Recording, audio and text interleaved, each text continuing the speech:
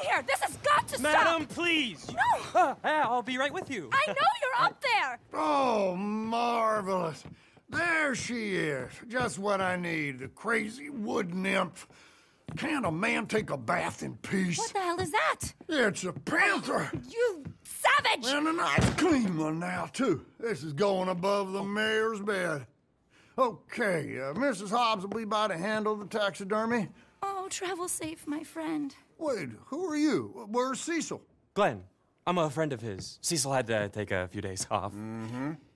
For stress. Is there any animal that you have not slaughtered? Oh, you flatter me, Miss Sorry, Davenport. I really will be right with you. The answer's no, but I'm retired, as you know, and have been for some time. Yes, and how many have you out there killing for you now? Not nearly enough, I'm afraid. Business is booming.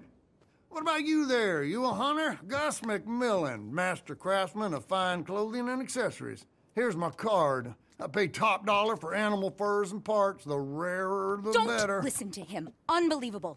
How do you sleep at night? On the tiger bedspread, my dear. Seriously, come see me. You're no better than a murderer. And one day, you'll be seen as such. Whoa. Would you mind taking us outside? I don't want any Shut trouble. up, Glenn! Listen, soon as a squirrel finds a cure for tuberculosis, let's talk. If intelligence is the barometer of who has the right to live or die, you should have been court-martialed at birth! Annoying, isn't she? See him? The only thing he had on his mind was hunger, sweetheart, but I pulled the trigger. Survival of the fittest, isn't that your mentor's trite catchphrase? It's not survival of the fittest. You are killing to line your own pockets. This is how I make my living. We don't all have a rich daddy. While you're camped out in the woods, making witches' brews and talking to the wildlife, the rest of us are doing some real work. You think this is some big joke? Oh, That's what enough! the hell is that? Crazy shrew. They should throw you in an asylum. Oh, that's it! I quit! You can tell the mayor I've gone home. Oh, sorry about that awful man. Harriet Davenport. I've been in the field now for 3 years, studying the hidden interconnections between animals of all species. I've seen everything. Joy, disgust, regrets, envy. We're so much more alike than we are different.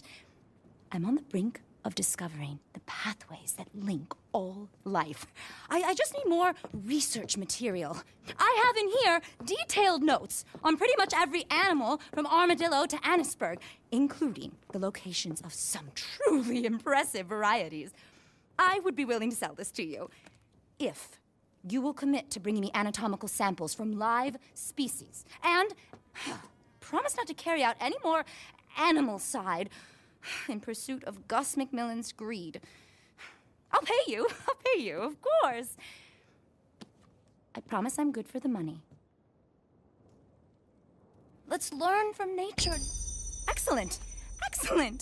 Oh, we've been brought together for a reason. I strongly feel that.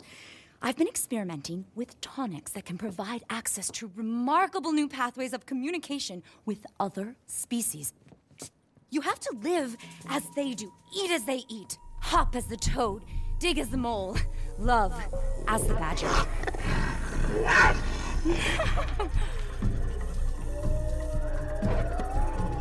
If you see what I've seen, you just have to open your mind.